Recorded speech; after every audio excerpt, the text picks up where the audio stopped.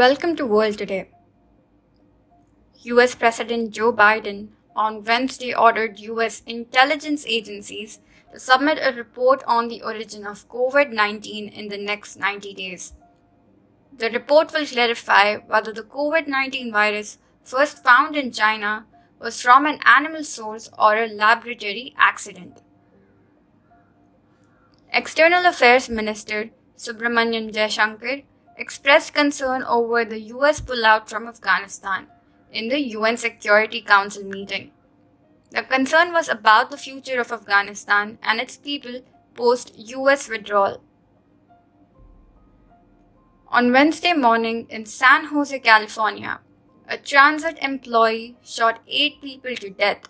The gunman also shot himself as the police neared in. He apparently also set his home on fire before the shooting. His motivation is still under investigation. Yesterday's lunar eclipse was not visible in India due to the occurrence time. However, it is still special because the moon is the closest to the earth at that point, appearing to be reddish-orange. Hence comes the name Super Blood Moon.